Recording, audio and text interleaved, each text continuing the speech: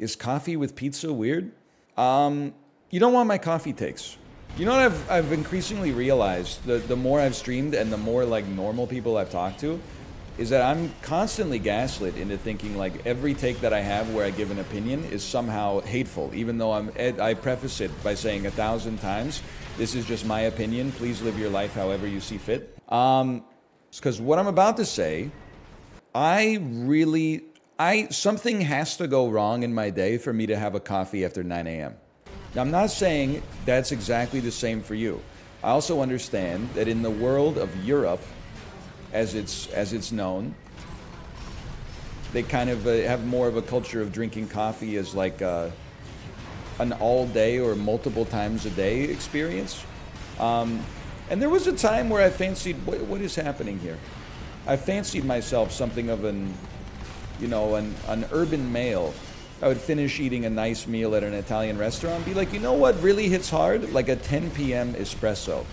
I'm just no longer, I would say, at a point in my life where that feels like I'm doing anything but fucking myself over. So whenever like I go somewhere, it's like 4 p.m. and they're like, can I get you something? Like a coffee? I'm like, what are you talking? It's 4 p.m. You think I'm gonna have a coffee? Like I'm not gonna sleep until 2. I have my coffee, at 5:45 a.m., the same as everybody else in this joint. I don't feel like it's innately weird to have like X food with X drink or something like that. I feel like whatever you feel like is fine. I'm very much like I'm a morning coffee drinker. Okay, milk and chili?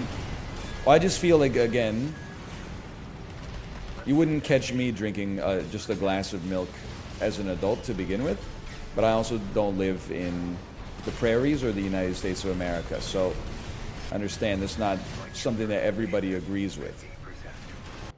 Cereal with beer? Well, that's like a cry for help. You're suffering from like an alcohol abuse disorder. I'm not going to engage you in discussion about whether that's like socially acceptable. Like you already know the answer to that. You can do whatever you want, but I'm not judging you. The DSM-5 is judging you. Pickles and peanut butter? I dead ass don't care. Like if you're 35 years old and you like pickles and peanut butter, go ape, man. Okay, this is just, I'm fighting like poverty mode. Stand up. Get in the air. Man's doing the Zoomer talk.